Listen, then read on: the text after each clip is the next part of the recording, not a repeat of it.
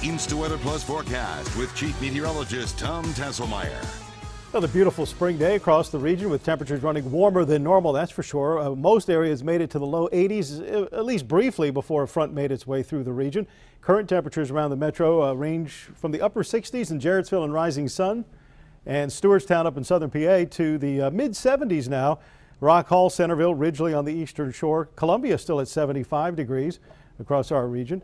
And there is some cooler air to the north of us beginning to sneak back in, so tomorrow probably won't be quite as warm, but La Plata still at 80, Patuxent Naval Air Station 80, Salisbury right now 81 degrees. But the winds have turned to the north, and again, that's that weak front coming down the coast. Didn't do much in the way of producing precipitation. We had a little cloud cover, some gusty winds with the passage of that backdoor front coming down out of New England down the coast. Most of our fronts come in across the mountains from the west, but the backdoor front is the one that comes down out of New England, and behind it, those winds gusting to 30 miles an hour at Ocean City right now. I'm still at a gust of 21 at BWI Marshall.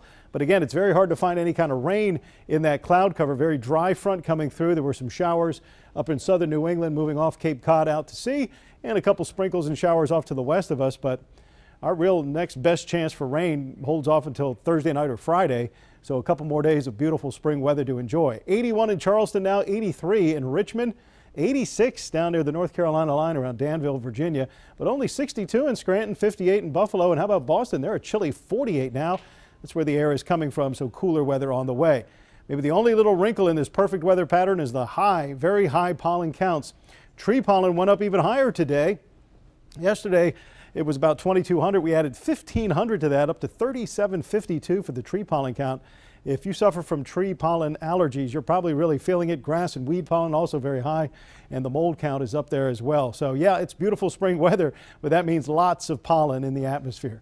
Clearing and cooler tonight. Will drop into the 40s, which is normal. Winds out of the north at 5 to 10 miles an hour.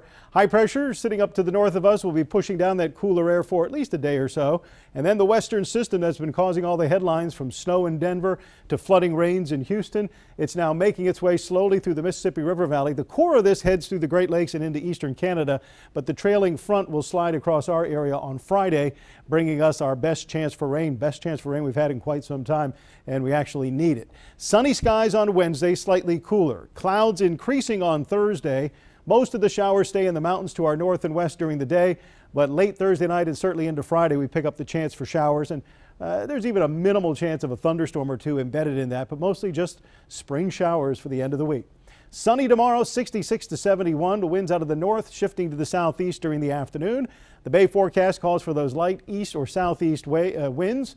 Waves right around a foot. Water temperatures now in the upper 50s to low 60s across the central and upper parts of the bay. 68 in the mountains tomorrow. Showers are likely in western Maryland Thursday, but that rain doesn't reach us until later Thursday night or Friday. So enjoy a couple more nice days on the eastern shore. Very comfortable, upper 60s to low 70s, and slightly cooler at Ocean City. 7-day forecast for Baltimore then. 68 tomorrow and 70 Thursday. Showers are likely Friday. 75 degrees. Partly cloudy, a little cooler, but very nice for the weekend. Highs on Saturday and Sunday in the upper 60s. All right.